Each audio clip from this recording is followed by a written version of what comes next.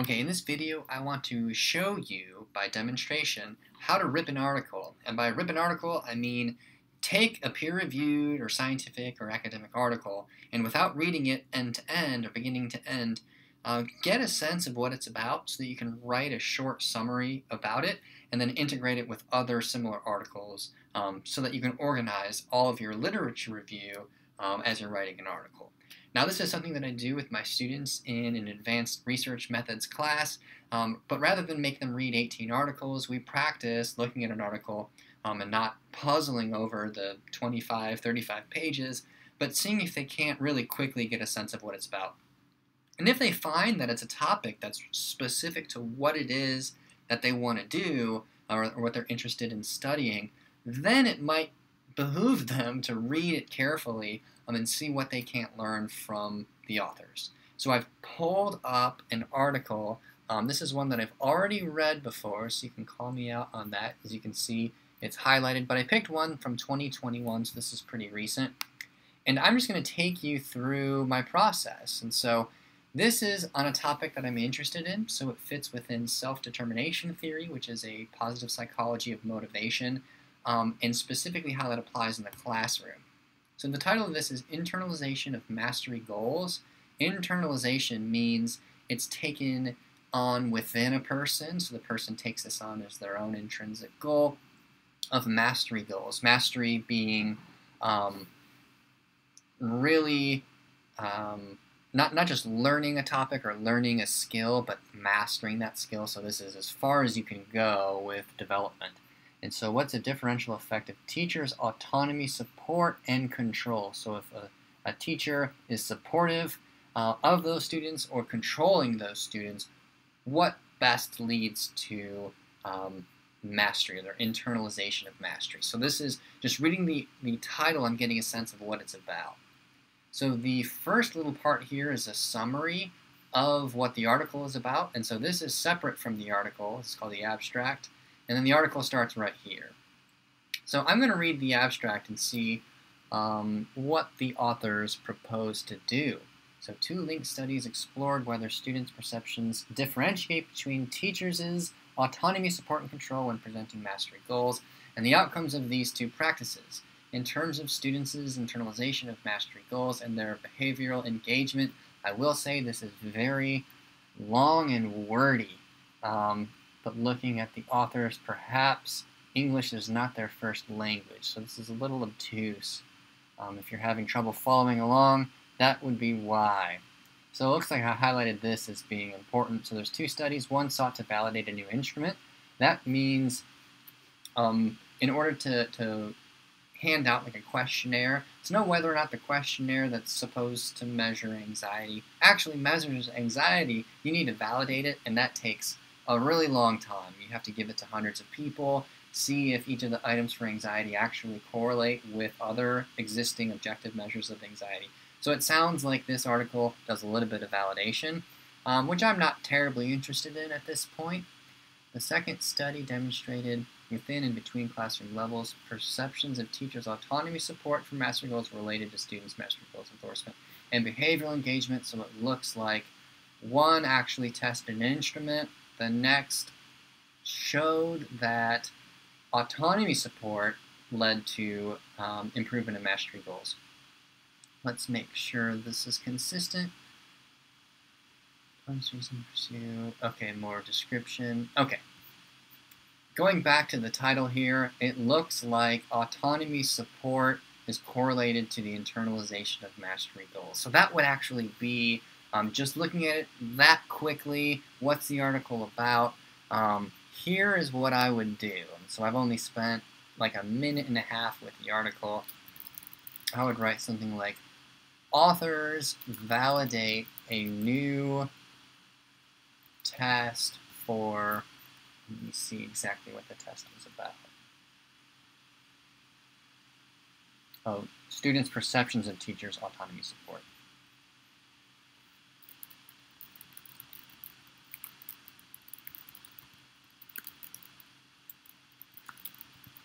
And I noticed, so this is a plural, teachers, multiple teachers, and then the little possessive, so plural possessive. These authors write so many plural possessives. Again, it's kind of like a cumbersome way of writing. I don't know that English was their first language. Authors validate a new test for students' perceptions of teachers' autonomy support and find that autonomy support is positively correlated with internalization of mastery goals. Now I'm double checking to make sure I haven't missed something.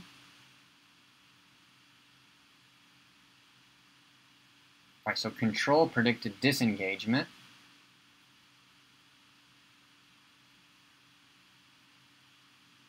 Okay. Yeah, so just looking at the abstract, that's the quick summary of the article. So let me look at that again. Summary: authors validate a new test for students' perceptions of teachers' autonomy support and find that autonomy support is positively correlated with internalization of mastery goals. And teacher control is negatively correlated with the same.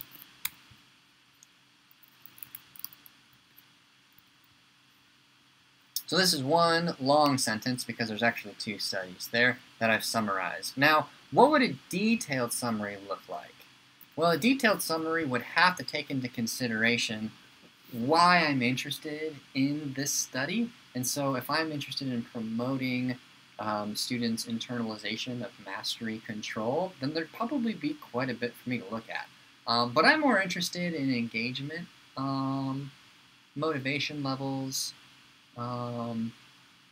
significant learning experiences. So if I decided to measure my own support of students' autonomy using this questionnaire, I'd want to know how it was validated, or at least that it was validated. So yeah, I guess I have no reason to give a more detailed summary than that. So I might explain in a detailed summary. I might explain how the test was validated, so number of participants.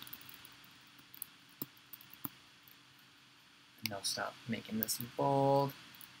I might also explain or give examples of teacher control of students and autonomy support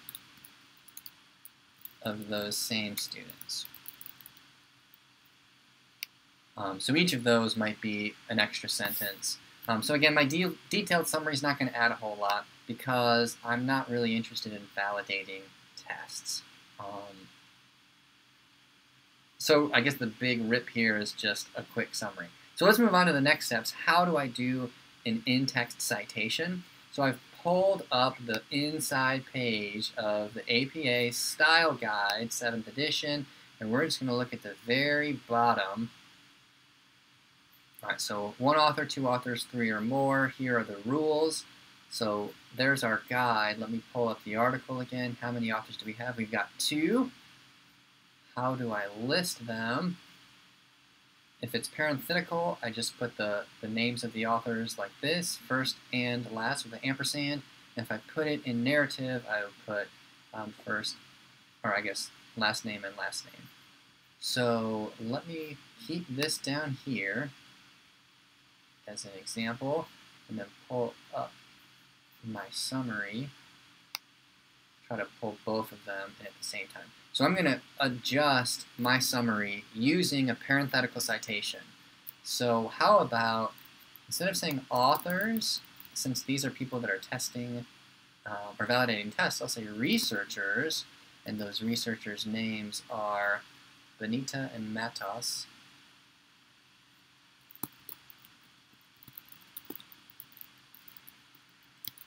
So researchers validate a new test for students' perceptions of teachers, blah, blah, blah, blah, blah. So I put the name, the last names of the researchers in order that they appear. So Benita and Matos, as they occur, or as the order that they show up in on the actual article itself. And this is a parenthetical citation. Whoops. parenthetical citation. That's what it would look like. If I wanted to do a narrative citation, that means I'm not hiding the author's names. I'm going to keep them up, actually. So I might even put in there, or even put researchers Benita. Now, since I'm not putting it in parentheses, I have to spell out and. So researchers Benita and Matos, and then put the date 2021. Validate a new test for students' perceptions, blah, blah, blah, blah, blah. But notice, now the grammar has changed. So researchers have validated a new test. So researchers Benita and Matos, 2021, have validated a new test for students' perceptions of autonomy support. They found that teachers' autonomy support is positively correlated with blah, blah, blah, blah, blah. So see how that writing has changed. I'm going to keep it in there. So see how the way that I wrote changed a little bit based on whether I'm using a narrative or parenthetical citation. I like writing narrative citations better. If I'm listing a lot of references or a lot of different authors, I'll use parenthetical citations. All right, so the last thing that I want to do or have you look at is an end-of-text reference. So how would you do an end-of-text reference? I copied this from the OWL at Purdue website, and so they have a HTML version of the APA style guide. And so you can use this as an example. No matter how many authors there are listed, you would follow this guide. So this is multiple authors and an article. So I'm going to leave that up here and take a look at, I'm going to delete this, pull up the article. So the first part, of course, are the author names.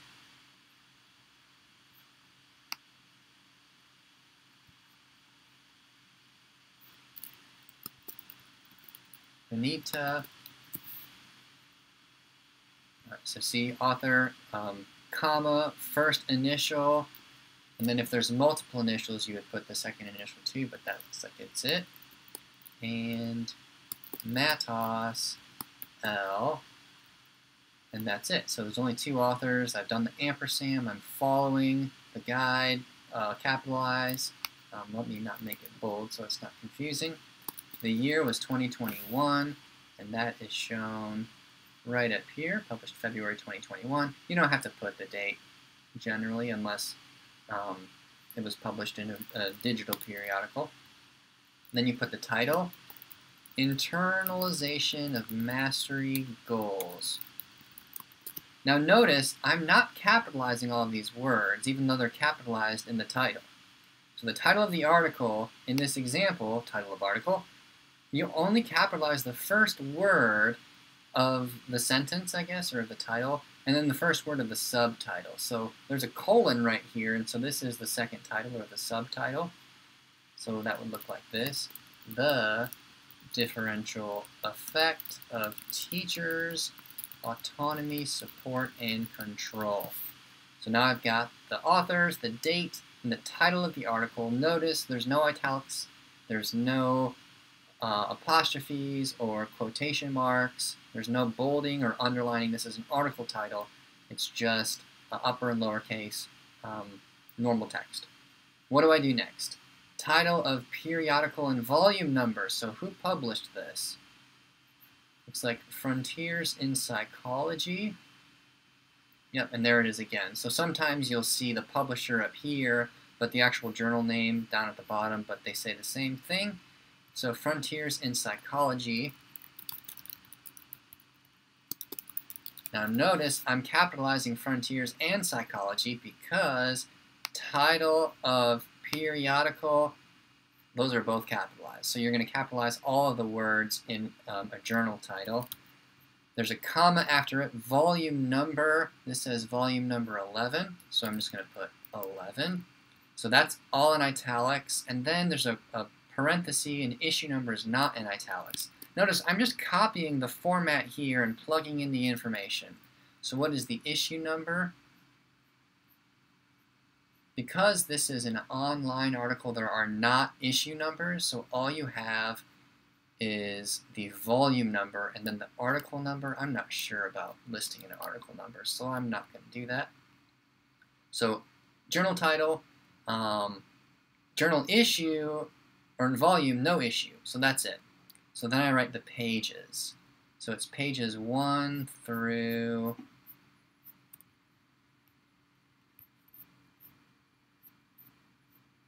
15.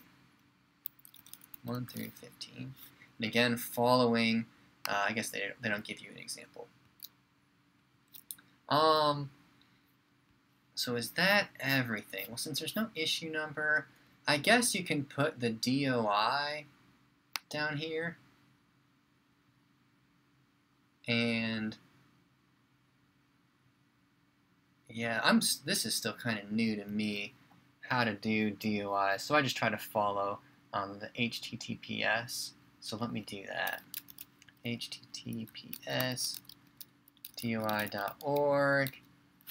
So then you have the number here. I guess it would be 10.3389.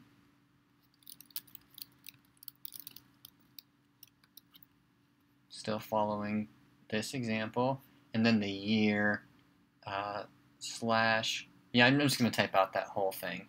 So if you can still see it, it's right there. FSci 2020 599303. And like I said, this is still really new to me using DOIs, and so I haven't had a journal kick an article back yet for putting in the DOI wrong. All right, so now all I have to do is format it. Notice I'm not putting a period here because there's not a period in the DOI. So to format it, I need my indents. Whoops, I'm trying to pull the article up.